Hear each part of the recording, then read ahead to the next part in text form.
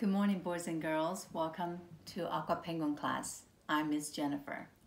I hope you all had a wonderful week. I sure did. I went outside, enjoyed this beautiful weather. Have you been outside? Have you played outside? And aren't you thankful that God has created this beautiful place for us? God also provided us with our family and friends and food for us to eat and a shelter, a place to live. Let's thank God for what He has done for us, shall we? Dear Heavenly Father, we just thank you so much for what you have created for all of us. Lord, thank you especially for Caleb, for Adeline, for Lincoln, for Christine, for Vera, for Reagan, and for Flora, that you have brought each one of them into this class. Lord, I just thank you and pray that you be with us in this class. In Jesus' name I pray. Amen. Wow. Boys and girls, who can tell me what we have been learning the last 2 lessons? I think I hear someone say, Moses. Yes, you are right. It is Moses. Remember we talked about Moses when he was a baby, how God protected him. And then he grew up in a palace. Yes. And then last week we talked about he fled to a place called Midian and then became a shepherd. And then one day he saw the burning bush. Yes, and God spoke to him through the burning bush. Yeah. So today we are continuing on Moses' story because his story has not ended yet. We're still learning. And the story is from Exodus. Remember, it's a book in the Bible. It's Exodus 14. Okay. Remember last week when God spoke to Moses in the burning bush? Was Moses ready to go? No. Moses, actually, today, Peter is going to be Moses. Yes, last week was Grace's turn. So this week, it's going to be Peter's turn. So they're friends, they can take turns.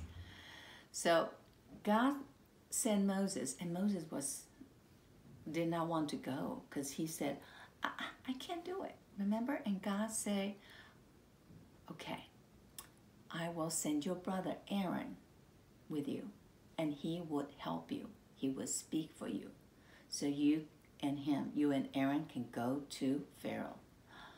And Moses like, yes, Lord. Okay, we will go.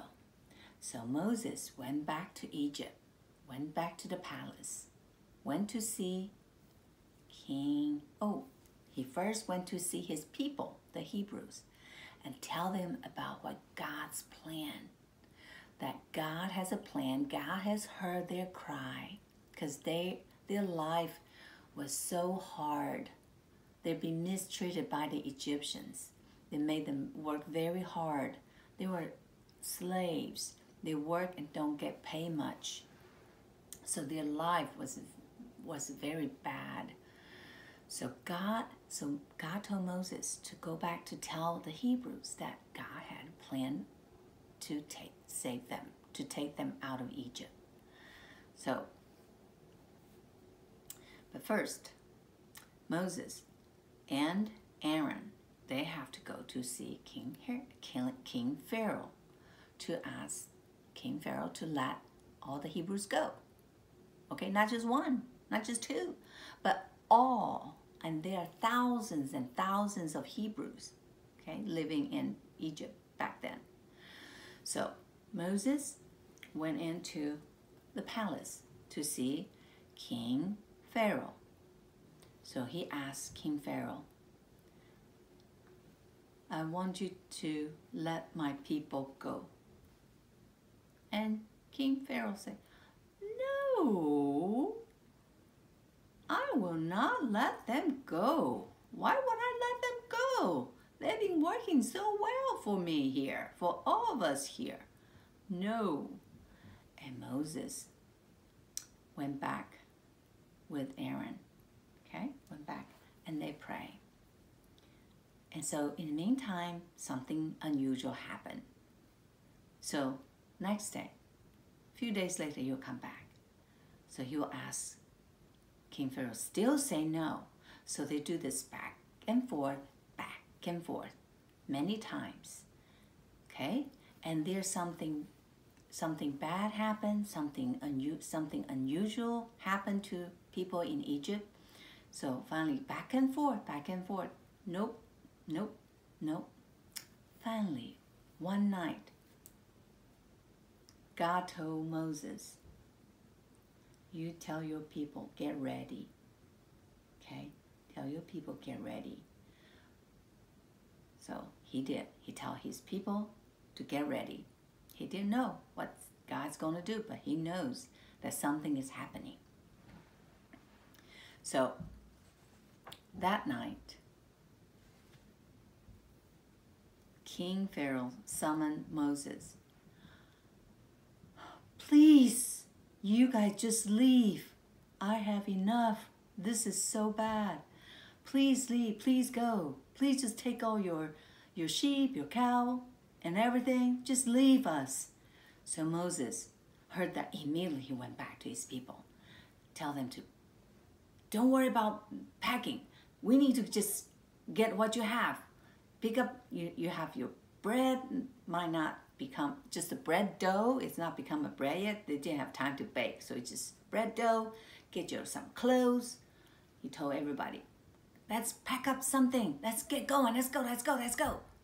So he tells all the mothers, fathers, kids, and they all pack up their little bit bags. Oh, where's the bag? They pack up their little bags. They all get their stuff, get ready to leave. They all pack up. So they all go. Because, they don't know when King Pharaoh might change his mind. Okay? So he told his people, let's get going. Let's go. All right. So that night, it's at night, they all packed up. Okay? They all go. So Grace has to get going. So Grace packed up too. Yeah. They all get going. All go. So that they're walking. Now, do you know Moses know where to go? Moses, do you know where you're going? No, he doesn't. But you know what? God does. God knows where to go. Okay? So God put a big cloud. A big cloud in the sky. Okay? Big cloud. So Moses will follow. And then as Moses follow the cloud, the people follow Moses. Okay? So when the clouds like this, it's kind of in daytime, it gives the people shades so they don't get too hot from the sun, So this is during the day. So they walked and then walked and then walked and then walked until they came to this Red Sea. The sea. Yeah. That they can't, there's no bridge to cross. They can't cross over the bridge. Wow. See the bridge, the water. There's no way they can cross. What are they going to do? Their people, King Pharaoh's still chasing after them, still coming to chase. He's still coming. Okay? So when he come to the sea, he didn't know what to do. And he went to pray. Said, Lord, please help us. Guess what God told him? God said, stretch out, hold out your staff, and stretch out your arm over the sea. And that's exactly what he did. When he did that, God sent a strong wind.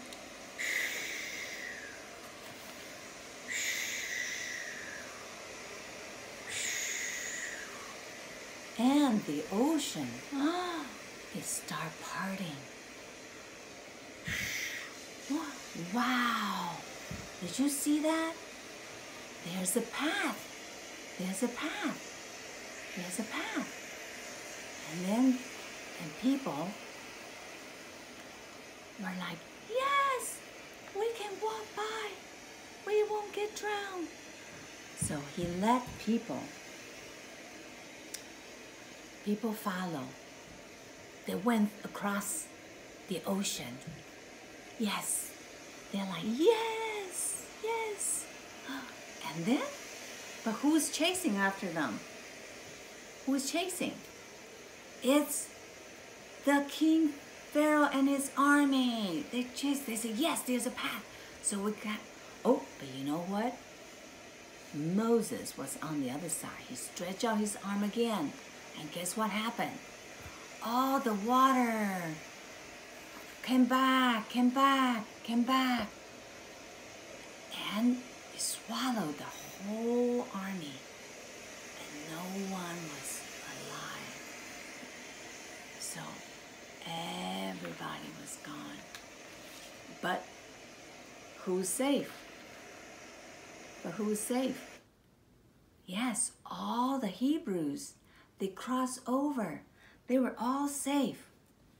They were all safe. Yes, they were safe. Yay, they're so happy.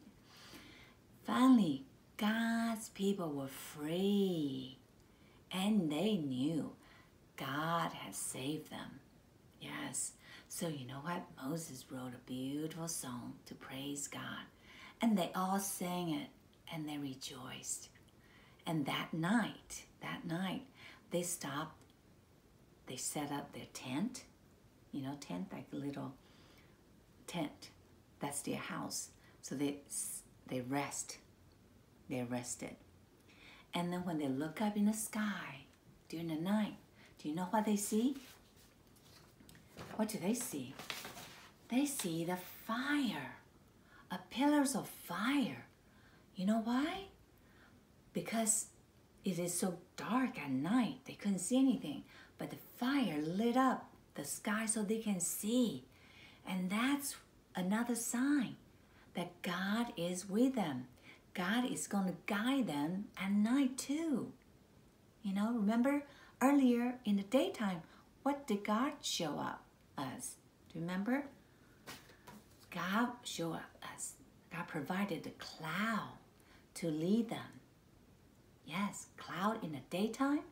And then at night, God provided a pillar of fire so they can see. So, you know, God is with us, just like he was with the Israelites when they fled Egypt. All that time, God was with them. God provided the clouds and the fire, and God provided the safe passage in the ocean so they can cross. Isn't God wonderful? Let's pray. Dear Heavenly Father, you are just a wonderful God. We just thank you. Thank you for saving us. Thank you for saving the Israelites long time ago. Lord, you are our Savior. We just thank you for loving us. Lord, help us to be the light of this world. In Jesus' name I pray. Amen. Now, it's time to sing our song. What is our song? Do you remember? I am with you always, always, always. I am with you always. Matthew 28:20. I am with you always, always, always. I am with you always. Matthew 28:20. God is with you and with me always. I love you all, boys and girls. I'll see you next week.